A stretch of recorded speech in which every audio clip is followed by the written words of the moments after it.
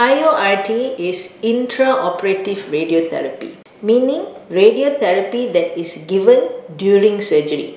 Now, how is it done? Generally, if there is a patient who has breast cancer, who requires just a lumpectomy, that means removal of just the lump and not the breast, then when they go for surgery, surgery is done to remove the tumor together with a cuff of normal tissue, and then right after we bring in the machine and we give radiotherapy within that area where the breast cancer, the tumor has been removed. This is done for about 20 to 30 minutes. After that, we remove the probe and we close up the wound.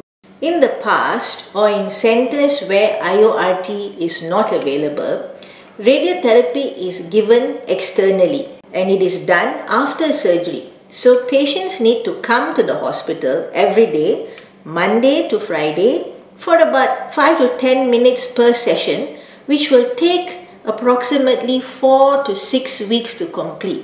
So you can imagine that each patient has to go up and down, to and fro to the hospital for a long period of time just to complete their radiotherapy treatment.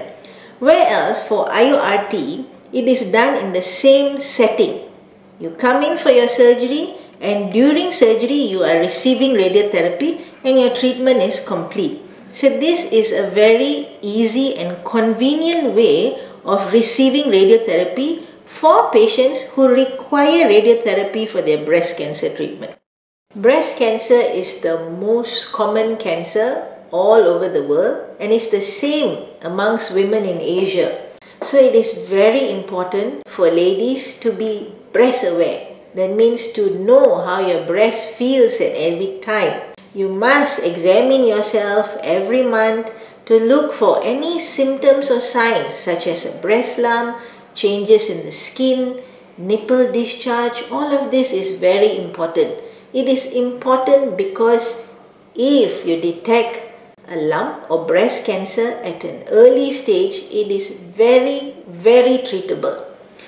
And so, if you detect any changes or abnormalities in your breast, do come and see a breast surgeon or a general surgeon so that we can guide you to get the proper investigations done. Thank you.